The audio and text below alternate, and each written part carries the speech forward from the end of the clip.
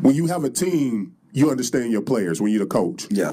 You know, with some players, you light a fire under their ass, get your ass up, let's go. You cuss their ass out, and it motivates them. Yeah. But then you have some players on your team, that talk don't work for them. In fact, it shuts them down. I'm not trying to motivate black people. I don't give a fuck about black people. Because when I was working on laws and legislation, when I was going to city council every Tuesday for a year and a half straight, I ain't see black people down there fighting for black people. When I'm down in them juvenile detention centers, I don't see black organizations down there with them kids. From Gainesville, Giddings, Mart, Brownwood, Ron Jackson, Cottrell House, McFadden Ranch. I don't see these black people, so I don't give a fuck about black people, homie. I created a program called Helping Young People Excel. What I say on the internet don't stop me from working on capital murder cases. I'm partnering with a judge right now. Shout out to Lisa Pamplin, an attorney getting ready to run for a judge. I helped get the mayor elected in my city. You think I give a fuck who offended? None of y'all have done this work. None of y'all have joined in when I say, hey, man, we got a kid just getting out the juvenile detention center, and I put it on my YouTube channel, and we show up here at Boss Talk 101, and he come in here and pick out whatever No black people is with me, so who give a fuck about motivating them, homie, when they don't wake up and make their beds? These same black people are unmotivated when they look in the mirror, so how the fuck I'm gonna motivate these niggas? These same black people hate the person they had a baby with. How the fuck I'm gonna motivate them? And they hate their baby mama, they hate their baby daddy, they resent their own mothers and fathers. How I'm gonna motivate them people? I stay focused on the children because Frederick Douglass said it is much easier to create strong children than it is to repair broken men. That's the fuck wrong with black people. They stuck trying to repair all these old broken ass men when they come home from prison, when they stop gangbanging, when they old, trying to get their life together at 40. That's why these women got to go on the girls' night out and suck pussy all the time. Because these niggas is just now getting their life together and they just getting to be repaired. I went inside a juvenile facility, homie, that repaired me as a child. Where I can come out and do this. I can come out and change laws. I can come out and change legislation. If a nigga go to jail in my city, nigga, I can get him out. I can get him out. Ask Julius Williams. Got caught with some heroin. Your Honor, my client works with Charleston White in the Stop 6 community. Show us some proof, Lisa. They took that 25 to life off the table and gave him 10 years felony probation, and he had just come home from federal prison. Hadn't even been out a year. So I'm effective in my village. So all the people who's affected by what I'm saying, the people in my village love it. That's why ain't nothing happening to me. I can go around everywhere in my city. Your brother tell you all the time. Sure. I'm loved in my city, homie. And you'll die in my city if you try to do something to me. So that's why I stay in my city. So with this interview, and I'm glad you broke that down, because I want to take a different approach. It is almost like today, let's build upon the gospel of Charleston White. Yeah. I want to tap into that philosophical mind of Charleston White. Be the first. You'll be one of the first to do it, and I've given many interviews. Boss Talk was really one of the first ones, homie, who sat me down and said, man, let's get the backstory to who this individual is. Fuck the antics. Yeah. See, that's how the preacher trick us. His antics at the pulpit. That's how the Muslim brothers get us. They antics the way they can speak. That's how everybody get us with the antics. The politicians, they come with the antics. And we can't get past their antics. You see what I'm saying? So, man, I keep the antics until somebody say, man, let's get the person, because the antics are working. Don't get me wrong. But I'm gladly open, homie. So that's why I say I'm not off limits. Anything you want to ask. What's up?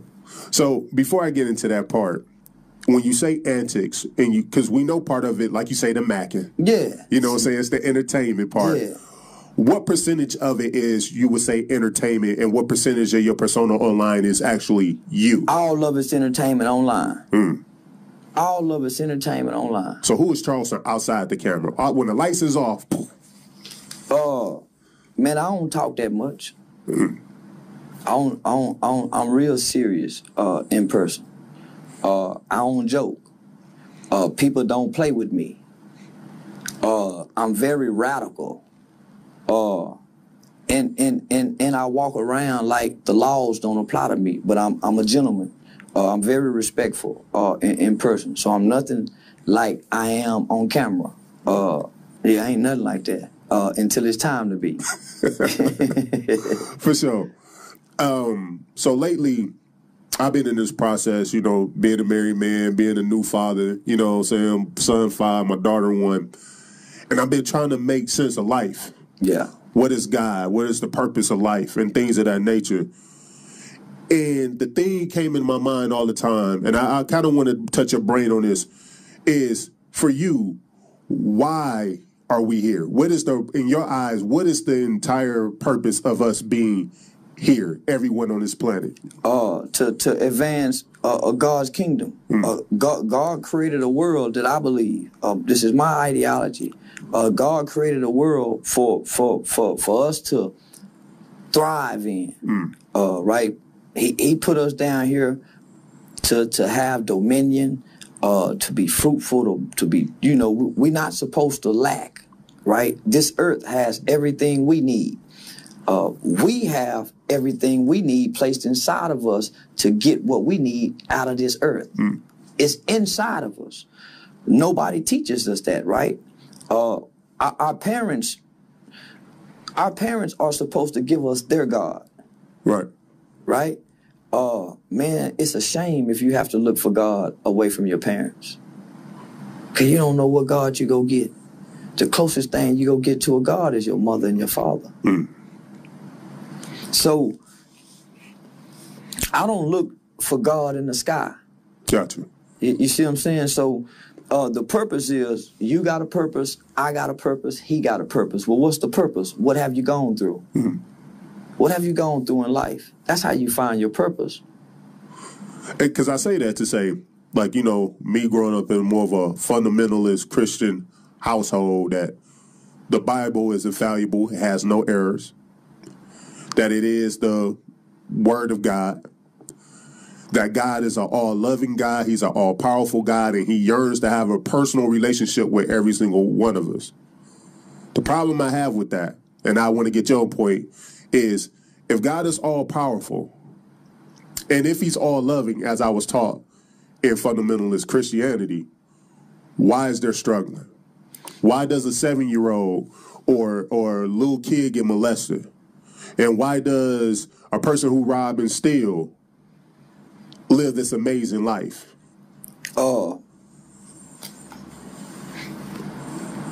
God gave us this world, right? And every child is going to have to go through something based on who their parents are. That has nothing to do with God. God could stop whatever he want to stop. But from what I was taught and what I believe, that he gave us free will. We got a free will to reject God. We got a free will to accept God. And because there's a curse that humans have to deal with, right? Don't eat from that tree. Well, that tree that we wasn't supposed to eat from was the tree of the knowledge of good and evil. Prior to that, all we know is good. Prior to that, all we know is good. Only thing was bad. He said when he looked down and he made man alone. That's the only thing that was bad. So he completed that and gave man a woe man. Right. A man with a womb. The man, a woman. So they both is man. So when you see the Bible speak of men, it's not excluding a woman. Right. Both are men. Woe man, man and woe man, with two different natures. Two different natures, right? Right. Male and female. So that was the only thing bad prior to that, right? So man fall from God because he understand what the knowledge of good and evil. Before then, we didn't know what bad was. So because we defied God, now we have to know what good and evil is. So now we got to know struggle. The sun shines on the just as it does the unjust, right? Right. As does the rain falls on the unjust and the just. So when you say, why wouldn't God stop a child from getting molested? God gave that child or those children to some parents. And he said, when I give you this life, I give you life without me forcing you to do good or evil. So then my question will be with that then, is God all-knowing? Well, does he know what happens before I believe he does. My mother said before the foundations of the world that God already know when you was in your mother's womb on this day, me and you will begin this interview. So by knowing this, I can't stop it, but I can detour it. I can't stop it. I gotta allow things to happen to you. I can't stop this. I'm looking at it. I know you go die at 15 based on how you was raised, based on your mother and your father's decision. I know that I can't stop this. This is tied to your bloodline. This is your family's. This is what happens to your family bloodline based on your father's sins. This ain't got nothing to do with God. It's got everything to do with your father's sins, your grandfather's sins. I think my hard thing with that is, like when you look at God, if he is all-knowing, it's no detour. And it's no free will, because if you already know, it's already predestined. Like I was telling somebody else, like... Well, let me just say this. So if it's no free will, let me ask, so if he allows something bad to happen, so if everything is good, then you don't have no free will if he stopped the struggle. Right? If everything is bad. In some people's world, everything is bad. It's somewhere on another side of this world, homie, it's a little girl sold into sex trafficking. Right. And she'll die there. Man, why would God let that happen? Man, it ain't got nothing to do with God. When a man want to cheat on his wife, you don't think God talking to him? Man, don't do it. Come on, man. When we getting ready to do drive-bys, you don't think God is speaking and putting signs in the way and we ignoring him? You don't think that when the molester is going, you don't think God is interfering some kind of way? He can't come down in a prayer and say, hey, I'm God, don't do it. He gave us a free will to choose what we want to choose, right? Right. For the most part, oh, no, you can go. Men, for the most part, and I don't blame nothing to nobody, for the most part, when a child is molested, people know. Right. So do God.